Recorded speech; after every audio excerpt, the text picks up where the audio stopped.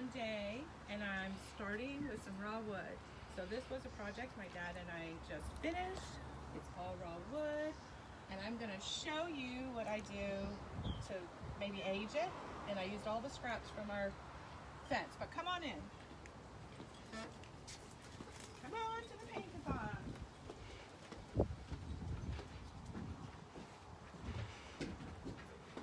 Welcome to my studio.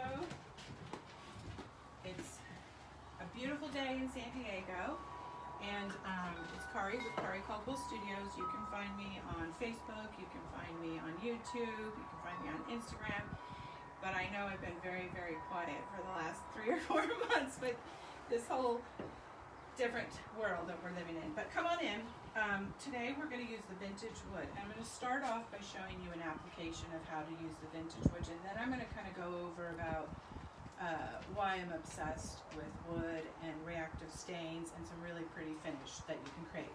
So first we're going to start with this cabinet that a client brought in, and it's already painted on that side, and I just gave it a little sand down on the back so I can see how this reactive stain is going to react with this wood, which I don't even know what it is, but I do know what the other wood is. So we're just having fun, and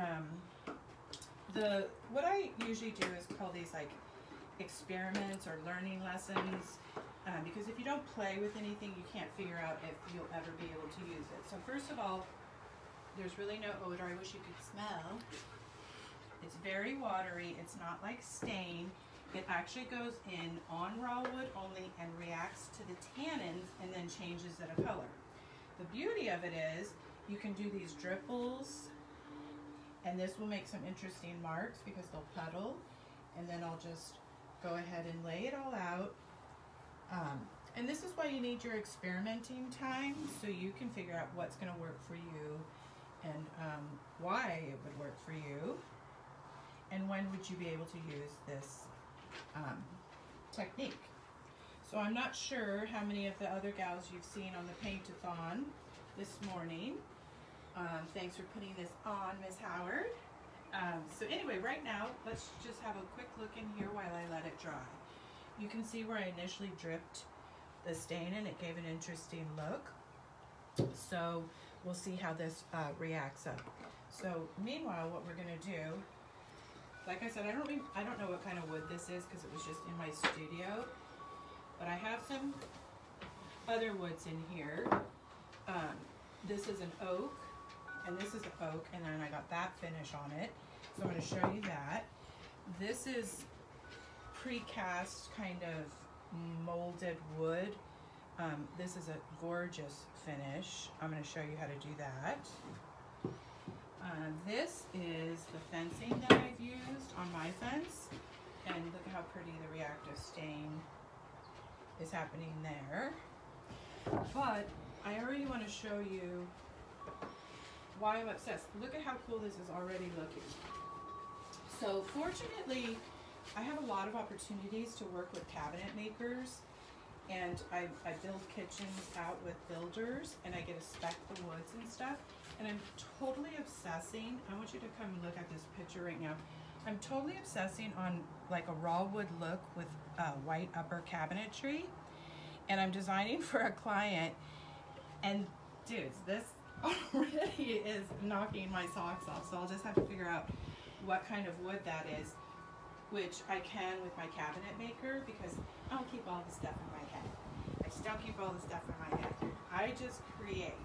And I also have this just came in this morning too. This is grade A poplar, and I'm going to do a finish on this, and I'm going to do the samples out of the weathered, of the Better with Age on her poplar, because then I can do a really cool finish on it, and I don't necessarily want to start with raw. The other ways you can use it is if you have some stuff, like I found this mirror in a trash, and I was like, I'll take it, and I'm really digging like the Restoration Hardware look, so all I'm going to do is take my palm sander and just sand it down real quick and get to this raw wood, because the only way the Better with Age works is when it's natural wood. So the oak piece that I showed you over here, it did have a huge finish on it, and I cut it off and I just sanded it down. So when you're working in these solid hard woods, you can sand off the finish if you feel extra, because it's a lot of work, to get to the raw, because it only works with raw wood. So that's what you have to keep in mind. Remember, it only works with raw wood. So let's go ahead and stain up a little bit more. But how pretty is this already? This is not years, it takes minutes. And I have this amazing breeze in my studio, so it's drying really nicely. So your method of application is just with a chip brush. You can puddle it in places if you like to get that extra. You can also, which we're going to do, that's what we're going to do right now. I'm going to stain this, and then I'm going to show you what you can do. I'm going to do this so I can show you how to finish it off. I'm talking really fast because I want to get so much done in 20 minutes. I want to show you how to put the wax on, because you can just leave it like this. Teddy, I'm going to ask you to move. Teddy, over here, I'm dog sitting. Ted, thank you.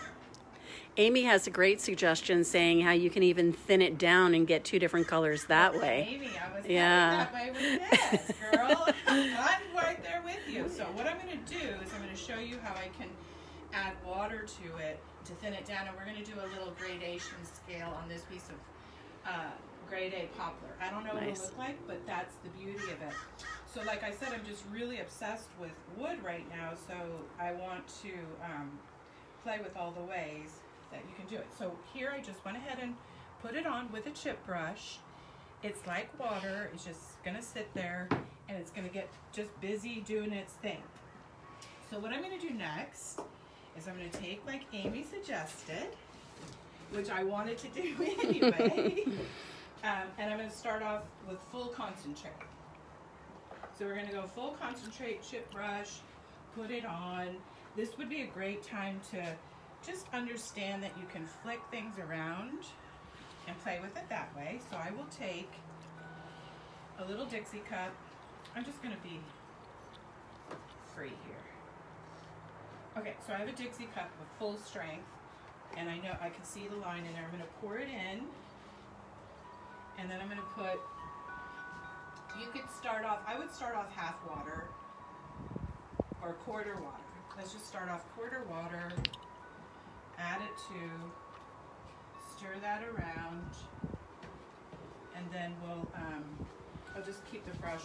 I could go to a new brush if I want to be a purist, but I'm really not.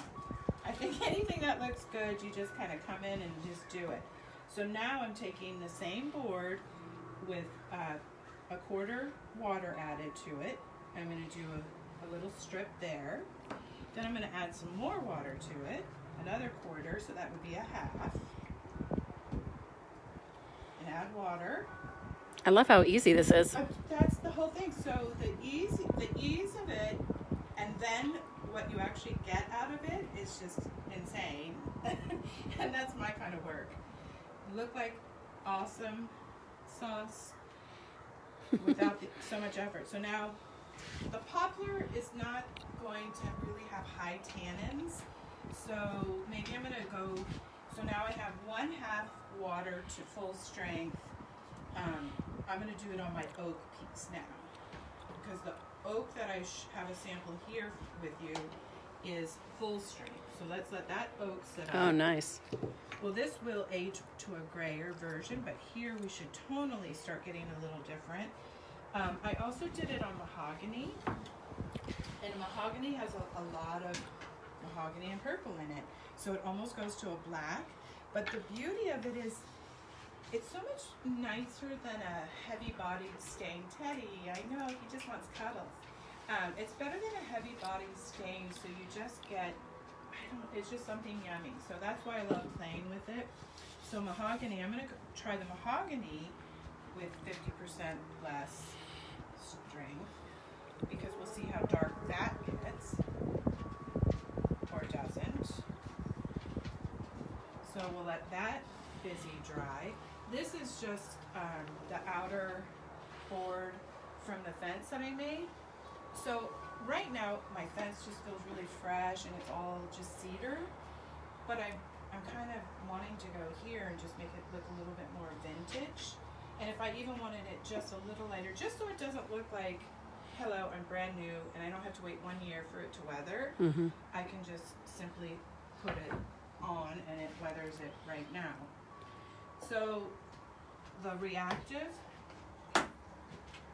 to the vintage wood, better with age, is only with the tannins. So it's nothing that can go over a painted surface or something that has a finish on it. But if you get good quality woods and you, like I said, you feel very extra and you want to sand it down or pay for somebody to sand it down, or if you're like myself where I have the ability to have my custom cabinets made, or I work with a woodworker or things like that, then this is a way to use the better with age. So this is busy doing something. We can always put a little blow dryer on it. This one is drying up really pretty, a nice gray. And then I'm just gonna hit it with the blow dryer for a few minutes because I want to work into the wax. So, Time? pardon me? Time? Time? Oh, we're looking at the time? Yeah, we have plenty. We have 9 minutes. My camera girl's asking me about time. So, I'm just hitting the blow dryer like we all do, watching paint dry.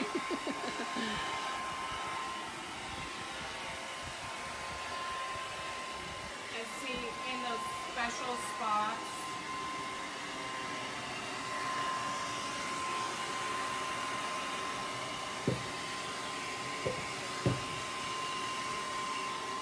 They're asking the types of dogs. Is it a Cavachon?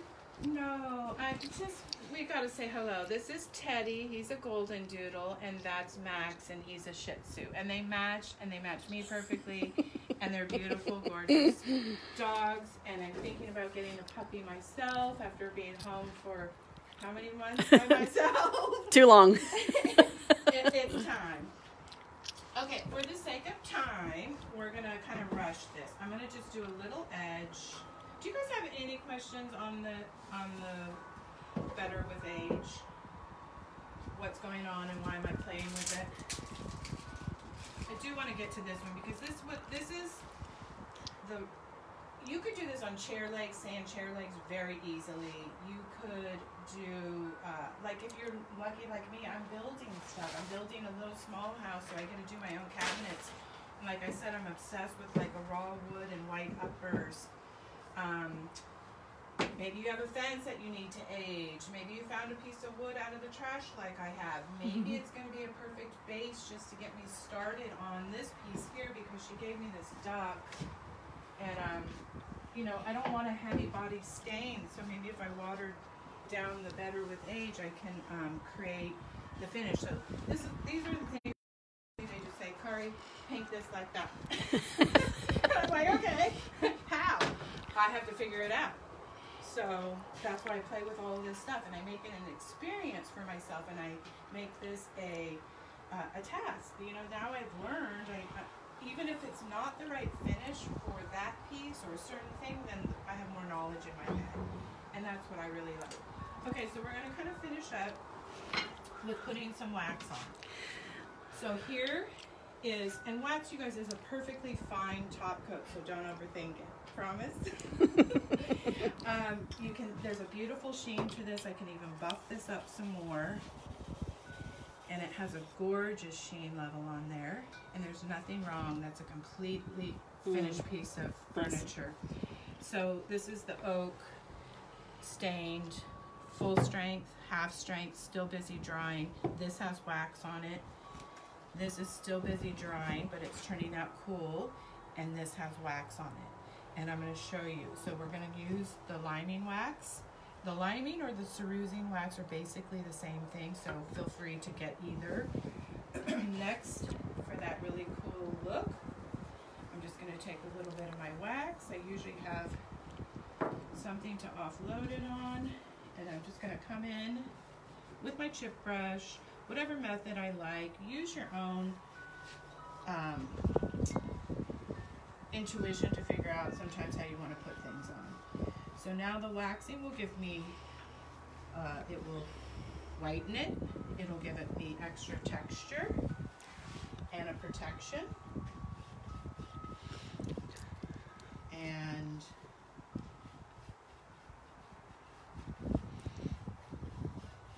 so we already are establishing a little different, a little more uniformity. It can go heavier. We can go heavier with our wax.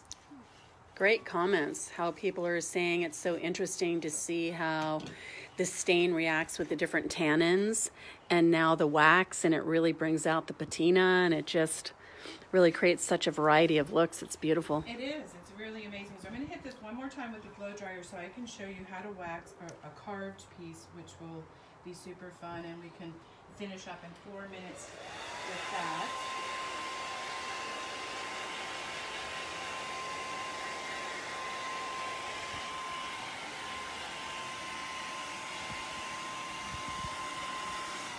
So sometimes, like in our test runs, you know, we work through things faster, we can come back to it. I'm lucky, like, people give me all kinds of moldings, all kinds of samples. I always have stuff in my studio prepared and ready.